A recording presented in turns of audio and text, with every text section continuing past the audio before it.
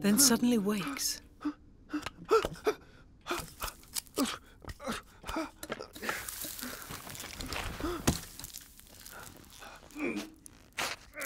What's that noise up above?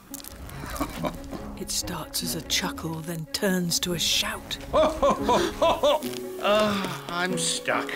Get me out. A stuck man?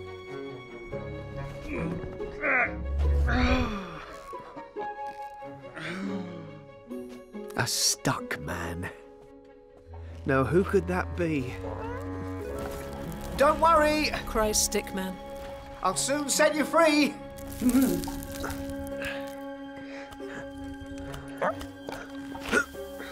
A scratch and a scrape and a flurry of soot.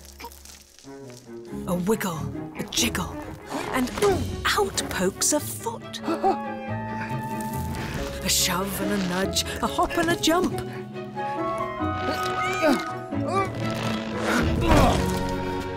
And Santa falls into the room with a thump.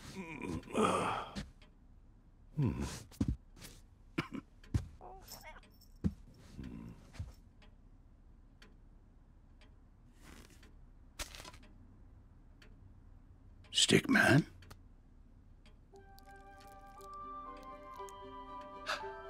Oh, Stickman, you excellent friend. Thanks. Thanks a million. Thanks without end.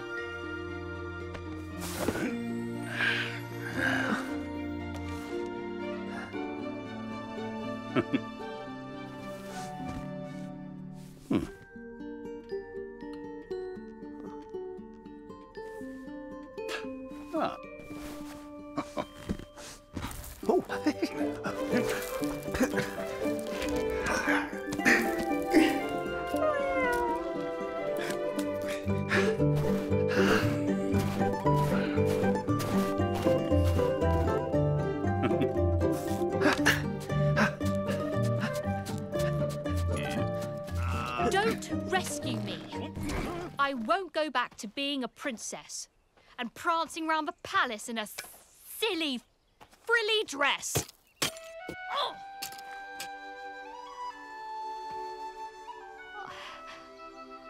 I want to be a doctor and travel here and there, listening to people's chests and giving them my care.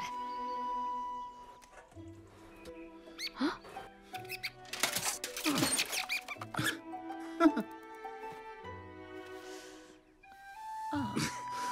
Me too!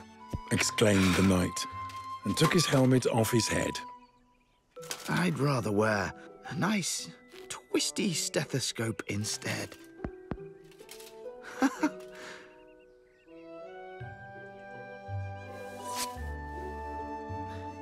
Perhaps, Princess, you'll train me up. And Pearl replied, Of course.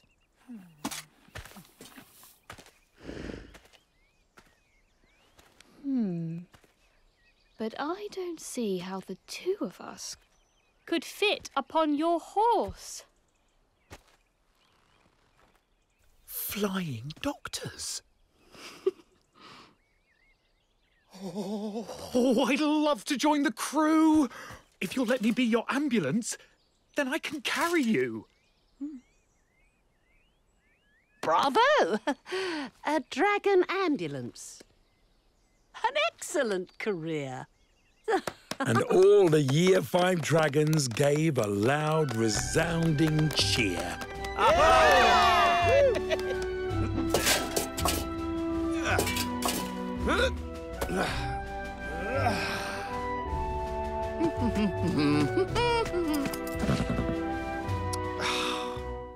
But what about my trusty steed?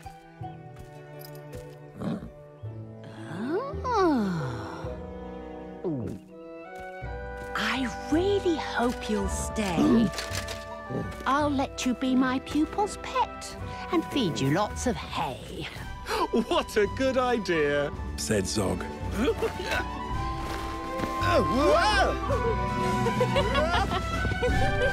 Then up and off they flew.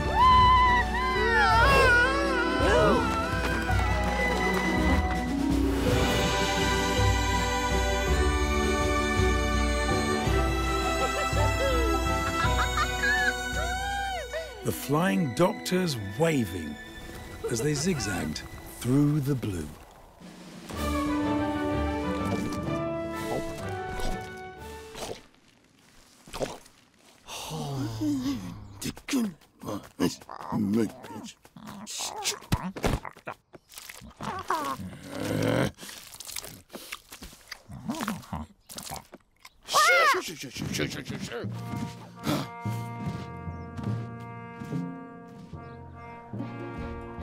The crow is flapping through the night. Everyone looks up in fright. They see him perch upon an oak and listen to his dreadful croak.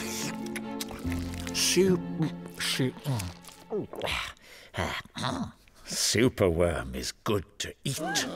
Superworm's a special treat.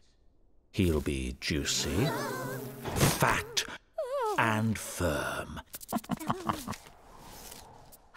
Hip, hip, hooray for Superworm.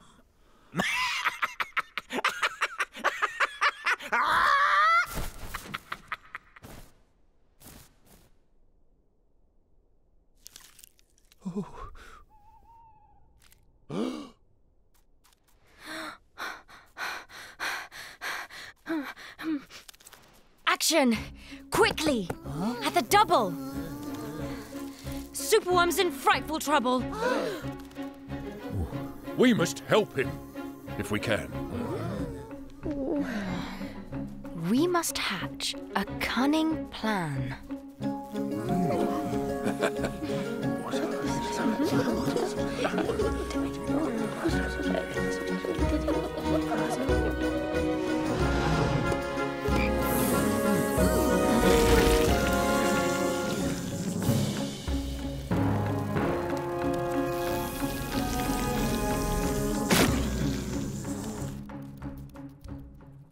The garden creatures leave their home, carrying a honeycomb.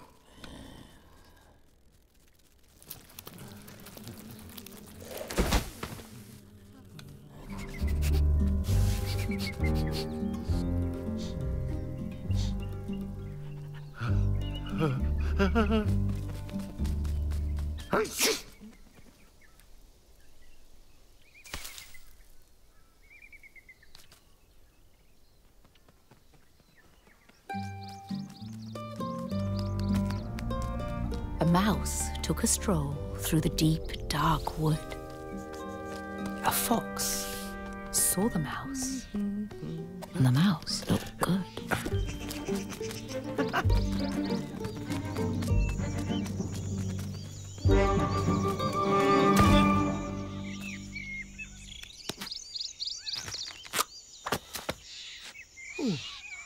Where are you going to, little brown mouse?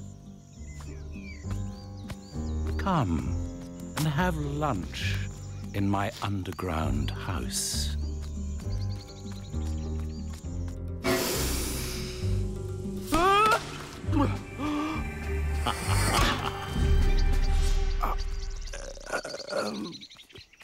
It's terribly kind of you, Fox.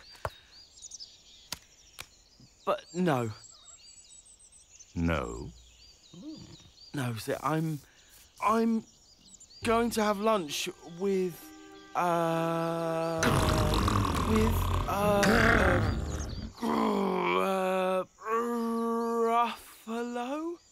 Gruffalo. A Gruffalo? What's a Gruffalo? A Gruffalo? Why didn't you know? No. He has terrible tusks and terrible claws and terrible teeth in his terrible jaws. Well, where are you meeting him? Here by these rocks. And his favourite food is roasted fox. Roasted fox? I'm off. Fox said. Goodbye, little mouse. And away he sped. Oh.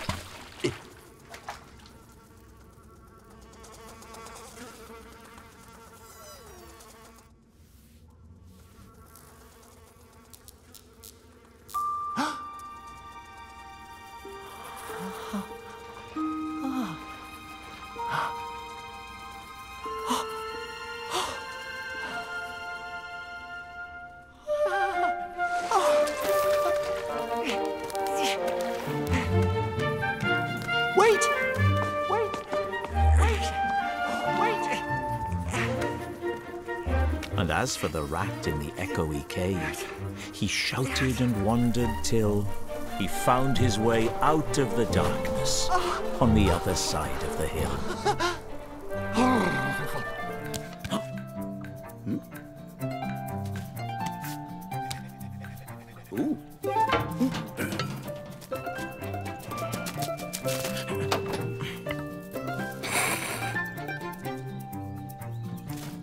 And the dog clambered on. The witch tapped the broomstick.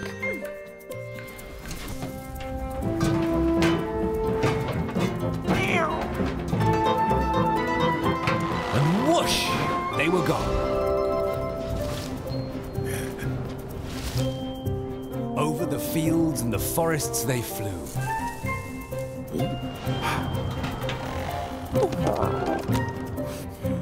The dog wagged his tail, and the stormy wind blew.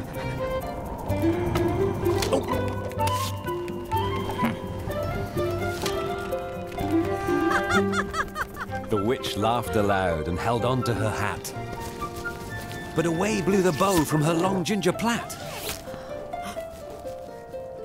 Down! Cried the witch, and they flew to the ground.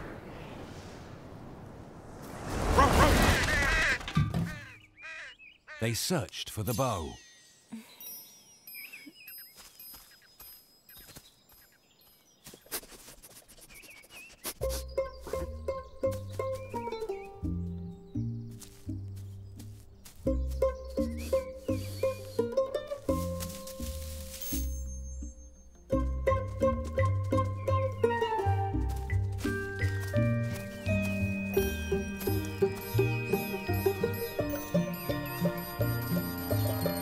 But no bow could be found.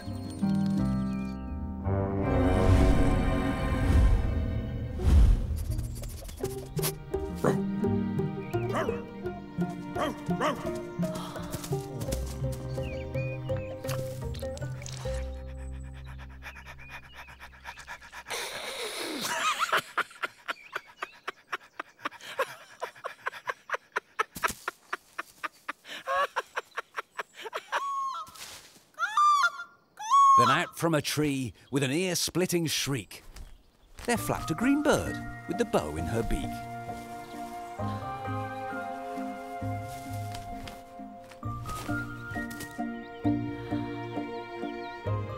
She dropped it politely and bent her head low, then said, as the witch tied her plait in a bow, I am a bird, as green as can be.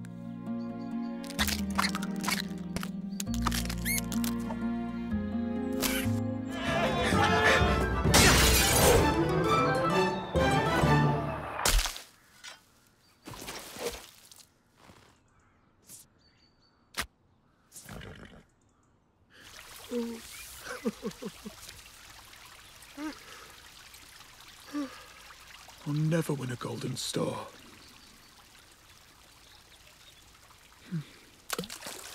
Just then, he saw the girl. Perhaps you'd like to capture me? My name is Princess Pearl.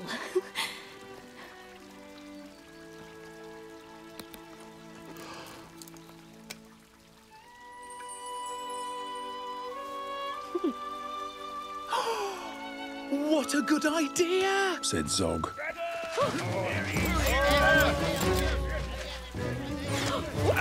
Then up and off they flew, the princess gripping tightly as they zigzagged through the blue.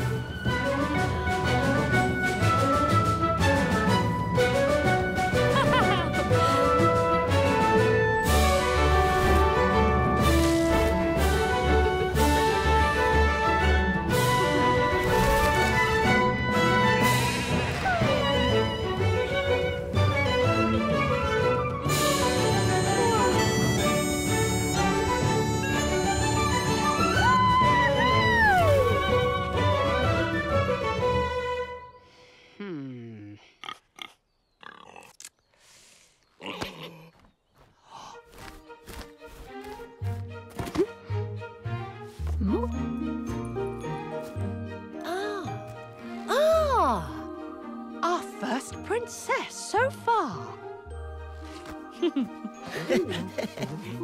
Congratulations, Zog, my dear.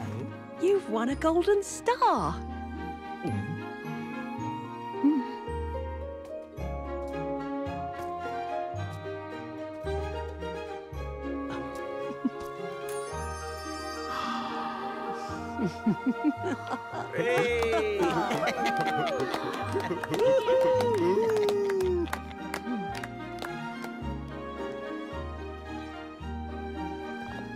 Zog was proud and happy, and Pearl felt good as well.